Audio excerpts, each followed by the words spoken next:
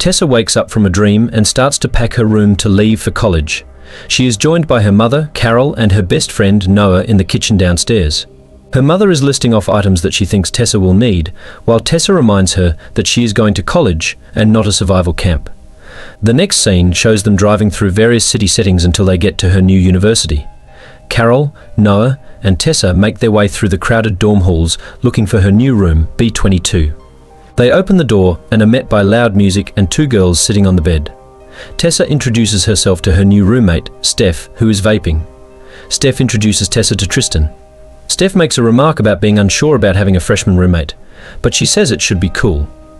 She'll be her spirit guide. Carol leaves the room upset and demands that they ask for a room change since the room reeked of weed.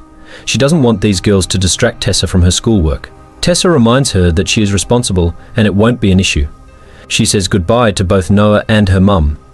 Tessa returns to her room and Tristan is gone. Steph leaves and Tessa unpacks. She is shown later in bed texting with Noah about starting her first day the next morning. Tessa leaves her dorm early in the morning and heads to her first class across campus. She meets Landon outside of a locked classroom. They are the first students to arrive. A professor comes by shortly and opens the door for them. It is an Econ 101 course. They chit-chat about their majors and being first-year students. Later that day, Tessa takes a shower in the dorm and realizes that her clothes fell on the ground and are all wet. She returns to her room in her towel and opens the closet door. She notices a boy sitting on Steph's bed in the closet mirror and whips around startled. She tells him she thinks he is in the wrong room. The boy tells her he is in fact in the right place as he barely breaks his concentration from the book he is reading. She then asks him how he got in and he holds up a set of keys. Steph enters the room and sits down on the bed with him.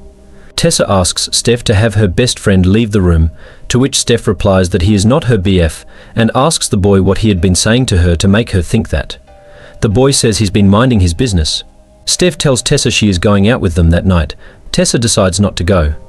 Steph and the boy get up to leave. Just as the boy is about to go out the door, he hands the book he was reading back to Tessa. The boy smirks at her and leaves the room. Tessa is shown the next day at a campus coffee shop studying. A trio of people walk in, one of them being the rude boy from her room the night before. They order their drinks, and Tessa makes eye contact with the boy, and he slightly smiles. They briefly stare at each other, and he turns and walks out with his friends. Tessa goes to the library to study.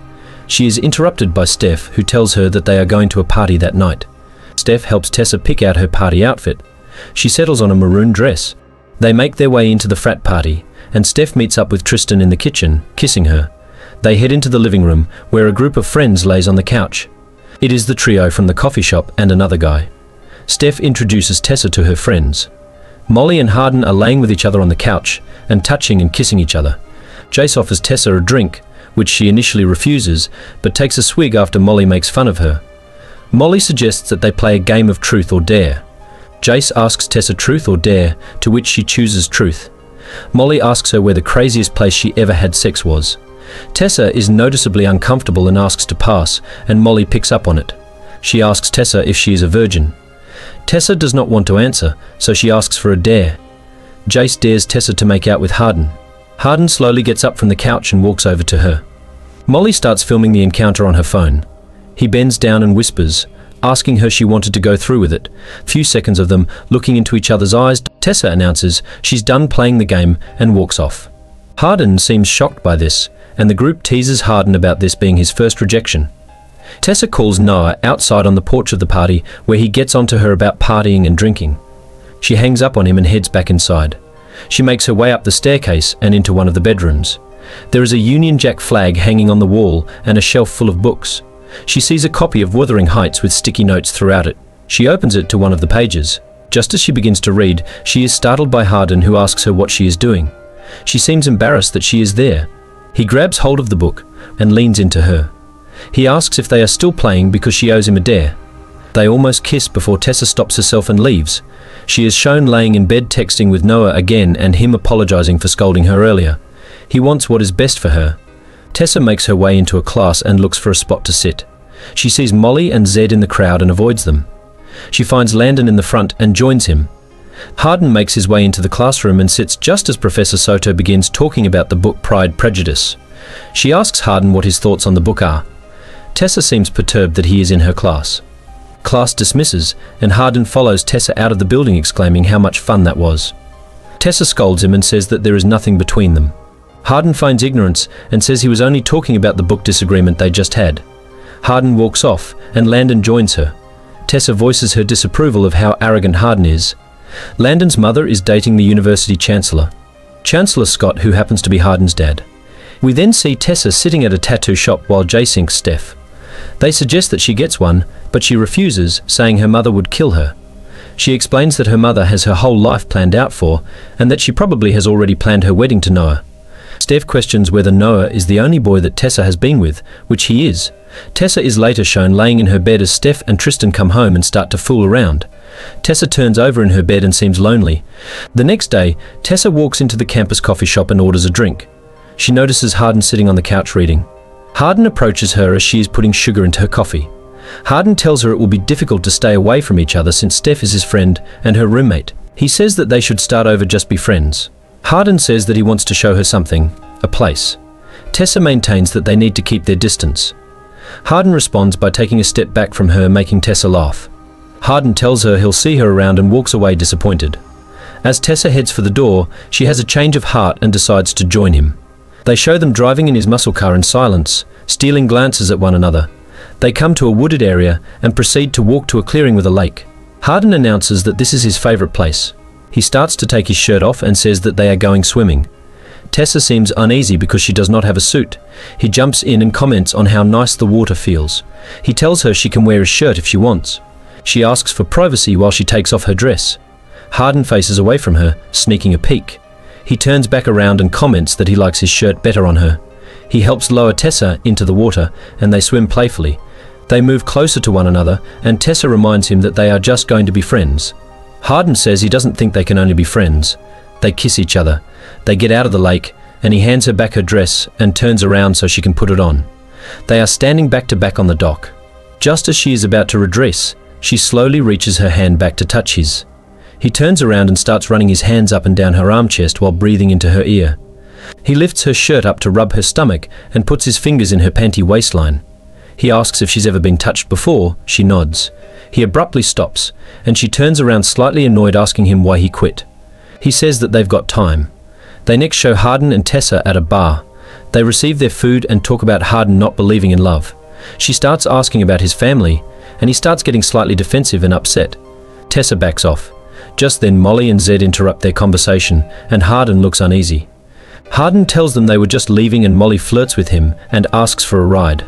Hardin refuses and says that Zed can take her home. Hardin hands his car keys to her and tells her to wait outside. She gets up confused and says she will be standing by the bar. Hardin, Molly and Zed stay at the table to talk. A few minutes pass and Hardin joins Tessa at the bar. Tessa asks him if he was embarrassed to be seen with her. He says that's not the case. Tessa then says that she plans on telling Noah about the two of them. Hardin scoffs at her and tells her nothing is going on, and that if she wants to break up with Noah, she should do it for herself. Not him, because he doesn't date. Tessa is shocked and angry and slams his keys on the bar top and storms out. Hardin curses to himself, knowing that he messed up. Tessa is shown going through her closet and putting on makeup. She seems like she can't find a look that she likes. She is then shown waking up with Hardin staring down at her, caressing her face and asking what she is dreaming about. She wakes up and realizes that was a dream. Noah comes for a surprise visit Tessa, and they go to a bonfire. Everyone meets Noah and they sit down. Hardin is drinking, brooding and upset at seeing Noah and Tessa together. Molly suggests they play suck and blow. They each pass a playing card to each other mouth by mouth until Jace purposefully drops his right as Tessa leans in. Jace continues to make a pass at her, while Noah tells him to back off sheepishly. Hardin jumps off the log across the fire and punches Jace, and they begin to fight. They have pulled apart and Hardin storms off into the dark. Tessa and Noah are then laying together in her room watching TV. Noah falls asleep, and Tessa receives a text from Landon asking for her help. Tessa arrives at Landon's house and sees the kitchen in disarray. She asks what happened. Landon says that Hardin came over in rage, drunk, and started smashing things. He mentioned Tessa's name amid his tirade, and that's why Landon texted her to come over, thinking she could calm him down. Tessa heads out back to the pool area where Hardin is sitting taking shots of liquor. Hardin seems surprised to see her.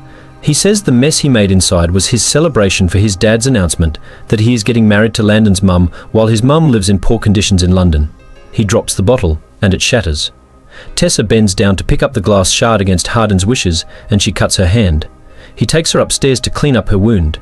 Hardin, seemingly tipsy, apologizes for the way he treated her. He says that he thinks he has changed his mind about dating and tells her he is a mess. Tessa says that they are both a mess, and they begin to fool around. He tells her that she never has to cover up. Not for him. They fall asleep next to each other. Tessa wakes in the early morning and realizes her mistake.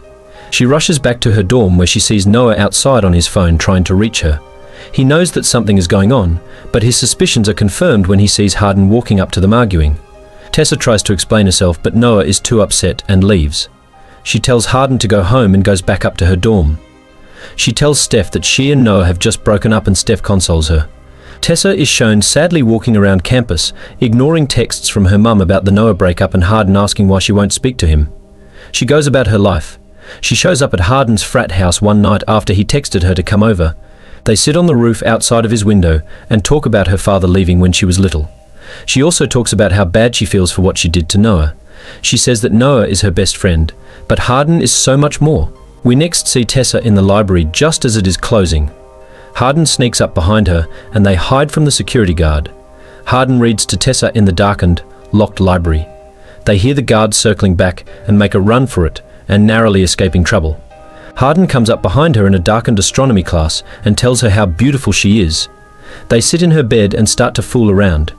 Carol comes bursting through the door and becomes upset about what she has just seen. Tessa follows her mum down the hall and they argue. Carol thinks she is making a big mistake with Hardin and worries that she is compromising her future. Tessa explains that her mother has been too controlling of her life and she wants independence. She threatens to cut her off if she continues the relationship, which Tessa refuses to end. Her mum cuts her off and she leaves, warning her daughter that Hardin will break her heart. Landon and Tessa discuss her getting cut off by her mother because of Hardin. He warns that Hardin is complicated, but Tessa says that he is different around her. Tessa is seen getting picked up outside of the coffee shop by Hardin. She inquires about where he has been, and he tells her to get in, and he will show her. He takes her to a lovely apartment in town. He has agreed to water a friend of his father's plants while she is out of the country for a year. He mentions that they should live there together since she has been cut off. They move in, and there are scenes of them hanging together, falling more in love. They go to an aquarium where Hardin is taking pictures of Tessa and the fish. He says that he can't believe that she is his. Tessa reminds him that there is nothing that could change the way she feels about him. They go to his dad's wedding and Hardin is understandably tense. Tessa finally meets Landon's mum, Karen. They take their seats and his dad launches into a speech. Mr. Scott and Hardin are having a tense conversation that Tessa interrupts and asks Hardin to dance with her. They dance and kiss. They make it back to their apartment, kissing each other as they enter. Tessa tells him that she wants him now and Hardin looks excited. They undress each other and Hardin gets a condom. He asks her if she really wants to do this and she says yes. They begin to have sex and Tessa is in a little pain since she is a virgin. The next day they are sitting in the bath and Hardin is drawing words on her back for her to guess. He finger traces "I love you," but she does not figure it out. Molly confronts Tessa in the bathroom after class and asks her about her BF. Tessa tells her that they broke up.